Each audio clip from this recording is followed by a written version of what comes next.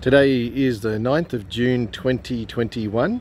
This is Currimundi Lake, which is technically an inlet, but I mentioned that in an earlier video. However, it's bloody nice looking. It goes right out. Now I can see why they call it lake, because on lower tide it's just like an estuary. So it's quite nice. It's got toilets, it's got undercover barbecues, open air barbecues, plenty of just day staying, you know, chairs, tables, beautiful little park here, a couple of shops.